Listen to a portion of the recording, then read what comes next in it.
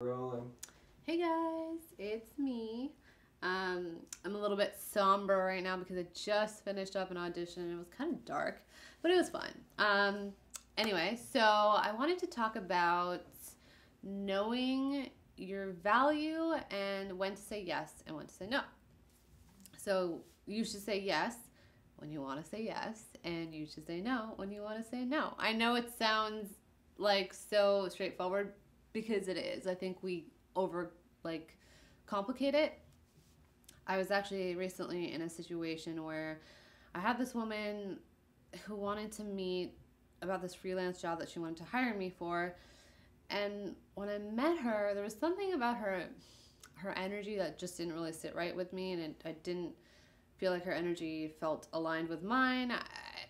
She came off as a little bit condescending, and maybe she didn't mean it in that way, but I didn't feel good about it, and I ended up saying no to her. And in my last video, I talked about being real and not being fake. And I didn't say like, oh, your energy was condescending or anything like that, but I said, you know what, I hope you find someone that's a better fit for you. I don't think I'll be able to do this. She never replied, but okay, whatever, that's fine. But in the past, I know that for me, in the past, when I was younger, I was very much a people pleaser. I wanted people to like me. I would do anything to, you know, please them. And I was like, no, I'm not doing that anymore. And it's not an egotistical thing. Don't think about it in that way. You know when you're coming from the ego. Don't think about it in that way. Just know your value. Look at things like, I don't know. What's an expensive watch brand? Help me out here. Rolex. Rolex. Thank you. Okay, Rolex. Can everyone afford a Rolex?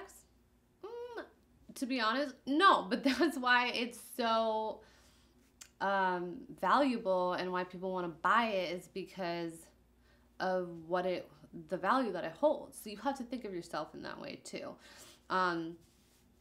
So same thing with, okay, do you want to go to a fast food restaurant or do you want to go to a 5-star restaurant? This is how you have to think of yourself. How are you positioning yourself? Because how you position yourself is how people are going to buy your product, right? So if you think of yourself as expensive and someone is disrespecting you, you're like, no, sorry, you can't afford me. I know this. I hope I'm not offending anyone by this, but I'm trying to give an example of knowing that if you're a good person, you're not trying to hurt anybody, you're smart, you're talented, your time is valuable, then treat it as such. And you don't always have to say yes when it doesn't feel good. I think I've had many conversations with people where they're like, well, if I didn't have to pay the bills, I would be doing this. And it's you telling yourself that because you're living in a place of lack. I understand everyone has bills. You got to pay. You got to do certain jobs, and that's fine. But if there's something you want to do, the only person that's stopping you is yourself. And the only person, when you say, I'm not good enough, that's only you deciding that. So you decide how people treat you. You decide your value. And I just went all over the place with this video, but I think you'll get what I'm saying.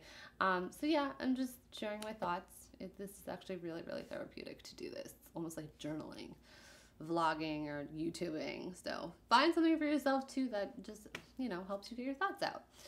Anyway, thanks for watching as always, and good night or good morning, wherever you are.